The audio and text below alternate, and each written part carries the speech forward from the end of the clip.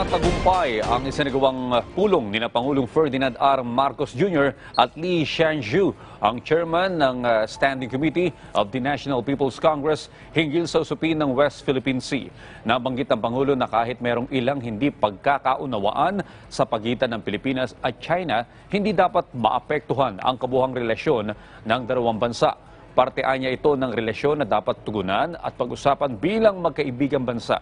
Bilang tugon, inirekomenda naman ni Li Xianzhu na dapat iwasan ang pagpasok ng third party sa mainit na usapin. I have always stated that the partnerships we make in the next few years will be partnerships that will stabilize and strengthen all our economies so that we are able to face the challenges and the different shocks that now we are already beginning to feel and will continue to feel in the next few years. And so our visit here, as you have noted, Your Excellency, is extremely important for both our countries, I do believe.